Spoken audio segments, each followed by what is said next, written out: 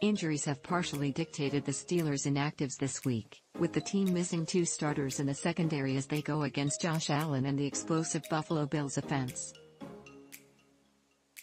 Cornerback Ahkello Witherspoon will miss his 2nd straight game with a hamstring injury, and safety Terrell Edmunds will be sidelined this week in concussion protocol. In addition, receiver/returner Gunner Olszewski is inactive today after handling the return duties the first 4 weeks.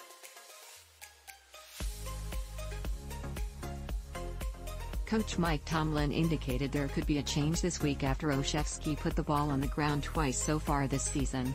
You can't put 2 balls on the ground in 4 games and feel good about it. 2 is a pattern in the National Football League. We say that often. We say that about runners and ball security. Whether it's 4 games, or 8 games, or 12 games. 2 in our business is a pattern. We've got some work there this week and some decisions to make.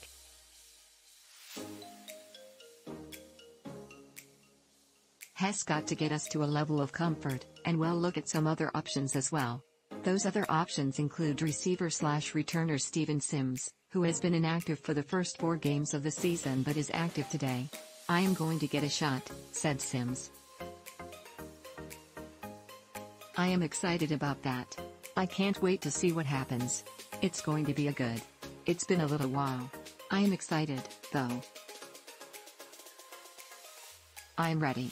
Another player who could get more snaps today is defensive back Tre Norwood due to the injuries, and he is prepared for whatever comes his way. "My preparation doesn't change," said Norwood. "I'm always prepared.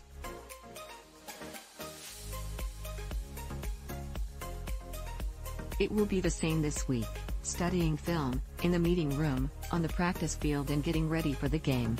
Just making sure I am doing the necessary things, week in and week out, my film study, make sure I am coming here in the building each and every day. I am in the meeting room after practice, getting the preparation right to go out there and contribute to our defense, our team, on Sunday."